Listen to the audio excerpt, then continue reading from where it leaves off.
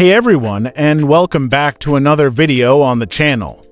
Today, we're diving into a common and super annoying issue that many of you might be encountering, especially if you've recently updated your root setup. We're talking about Zygisk getting mysteriously disabled after installing the latest LSPosed 1.10 version on your rooted Android device. If your favorite modules suddenly stopped working, this video is definitely for you. So, let me walk you through exactly what's happening. As you can see, I'm currently rocking a OnePlus 6T running a custom ROM CrDroid based on the very latest Android 15, a fantastic daily driver, by the way. Now, when I initially installed LSPosed 1.10 through Zygisk, everything seemed perfectly fine.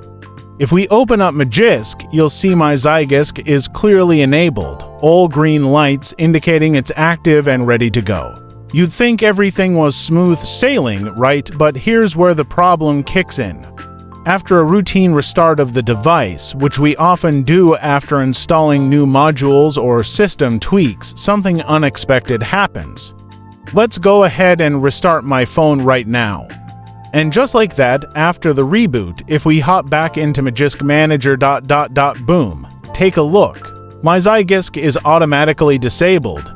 It's no longer enabled, and it's simply not working as it should. This is a surprisingly common compatibility issue that some devices or ROMs are experiencing specifically with the 1.10 version of LSPosed. But don't worry, there's a straightforward and effective fix. The solution is to revert to an older but incredibly stable version of LSPosed, version 1.9.3. Let's get this fixed for you. The process is quick and easy. Uninstall current LSPosed. Now, you'll need the LSPosed 1.9.3 zip file. I've made it super convenient for you. You'll find direct download links for both LSPosed 1.9.3 and, for reference, 1.10 in the video description below.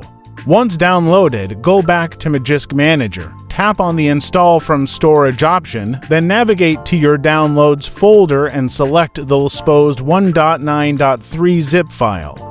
Zygisk will flash the module. After Zygisk finishes flashing, it will prompt you to reboot. Go ahead and do that now. Alright, the moment of truth. Your device has just restarted. Let's immediately head back into Zygisk Manager. And there it is. You can clearly see that Zygisk is now enabled and active once again.